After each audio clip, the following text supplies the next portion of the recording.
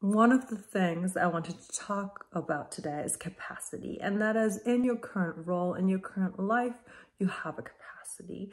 And as you get towards and beyond the edge of that capacity, if you're just a little bit out of it, that's kind of like your zone of learning, and that's where learning happens. But then there is like way out of it, and that's where you get kind of stress and overwhelm and anxiety. And that's really where both structure and coaching can help you, because first of all, we can create structure, we can create all these things to kind of take away some of that overwhelm that comes with the greater capacity and automated, but at the same time, coaching will really help you expand that capacity and hold it.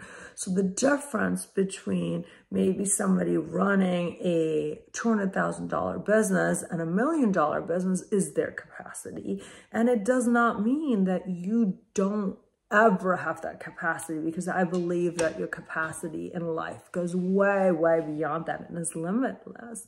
It's just that sometimes, with transitions and change, we need to change.